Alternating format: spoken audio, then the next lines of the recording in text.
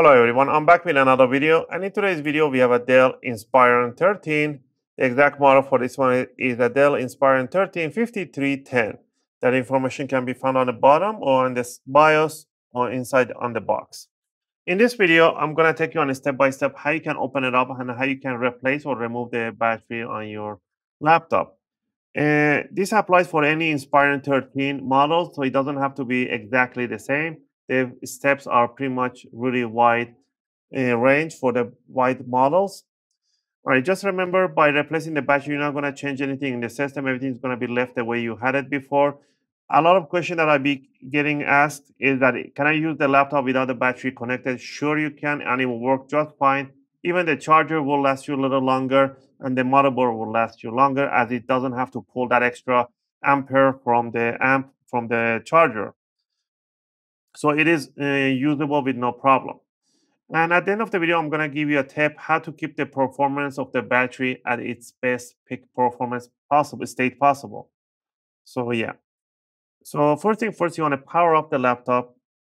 You want to flip it upside down. You're going to grab ourselves the opening tools.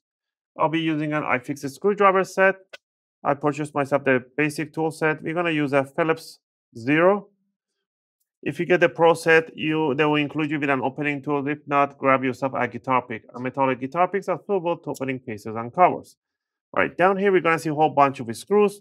We're going to remove all the screws except the screws in the back corner by the hinge and the other side back corner. Back corners, we're not going to touch. So we're going to remove the one mid back, two sides, and one on each corner in the front. Go ahead and remove them. All the screws are the same size and height, so don't worry about mix matching them. Also, if you guys like my videos, if you find my videos helpful and helping you guys out, you can support the channel by clicking the like and subscribe. I'll greatly appreciate it. It helps and motivates me to make more videos, take requests, and answer your questions in the comment area. All right. The reason that I left these screws for the end is because these screws, they have something called a C-lock. The C-lock will prevent the screw coming out entirely, and it will help to separate the bottom cover from the palm rest. So if you watch, as soon as I start rotating, you're going to see a gap opening. That's the gap we want to see right there. So once you hear a few clicks and you want to let go. Same thing in here. You're going to rotate and you're going to hear this click sounds and the gap opening right there. All right. Next, what you want to grab your opening tool, in this case, the guitar pick, and you want to stick it between the bottom cover and the palm rest. And you just want to twist it. I'm sticking about 1 or 2 millimeters. Don't stick the whole guitar pick in there. Go all the way to the bottom corner. So you don't have to do the front end, to the back in here. If yours is not opened up wide, go to the corner by the USB connector, stick it right in the you want to hear a big click sound. That's what you want to hear, so don't worry about it. There. Once you do the sides and the top, you want to put your thumbs in here and you want to pull it back. And you're going to hear a click sound. That's the front row that it gets loosened up. All right. The battery down here is a 54 watt hour. The model for this one is a V6W33, 15 volt. To disconnect this battery, I'll recommend you highly first to remove the screws. But if you don't want to, that's fine. I'm going to show you guys first how to disconnect it to be safe. Remove this tape over, bend it over. You want to put your fingers on the side of this bottom jack in here and pull it towards the battery evenly. So I'm putting it, I'm bringing it back evenly. So I'm putting my fingers right in here. I'm pulling it towards the back, a little bit of 45-degree angle. Bring it down. So down, this one is disconnected. Next, what you need to do, remove the screws. All the screws are the same size on the battery. These are a Phillips number 1. Don't use the Phillips 0, otherwise you're gonna damage the screw heads. All right, once you remove the screws, now you can lift up the battery, bring it towards the fan, because it goes right under the latches right in there. Now, this battery, the new battery do not come with this cable. So you need to untangle this cable. Bring it up like this. Don't yank it. First thing first, you want to pull this trigger backward towards this side. That side, this side. And once you are all the way back, this cable simply with no force or anything will come out. So there we go. Let's say you got the new battery in.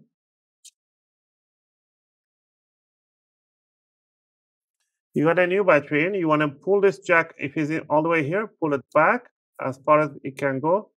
Grab this connector face down. This contact pin has to face inside the jack. Put it in there in 45-degree angle.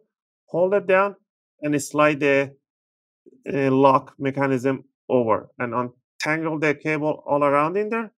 Before I put the battery in place, I'm going to try to put the jack evenly inside the connector. So I'm going to move it around a little bit in a 45-degree angle, evenly goes in, and I'll push it in there. And now it's in there. What I'm going to do, I'm going to bring it, put it in a 45-degree, the battery bottom side in front of the laptop, and then bring it over. Now we're going to tighten up the screws over the battery.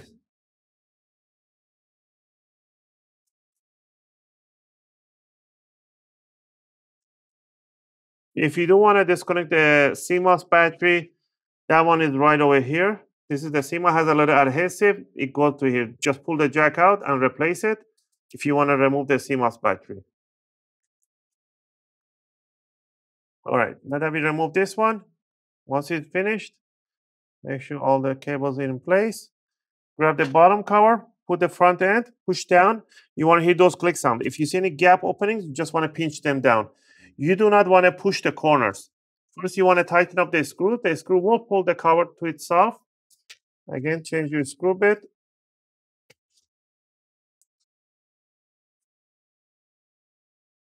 Now you see that gap? Just push it, it will go to its place. Same thing in here. And push, and it will go to its place. And to finish it off is to put the bottom screws all over the place. Now, regarding the new battery, once you have the new battery in place, you do not want to power on the laptop right away. I highly recommend you guys to connect the charger while it's off and let it sit there for at least 2 to 3 hours. After 2 to 3 hours, you want to power on the laptop without the charger plugged in, and you want to put a really light load, bring the brightness down to 20 or 30%, and let the battery drain slowly. And once the battery goes down to whatever limit the Windows has, 30%, whatever, you want to power off the laptop. And while it's off, you want to connect the charger and leave it charging again for another 2 to 3 hours. That initial charge and discharge, it is very important and crucial for the new batteries. Again, I hope you guys like this video and helped you guys out to replace your battery for your Dell Inspiron 13 model. If you have any question or request, feel free to leave them in a video comment.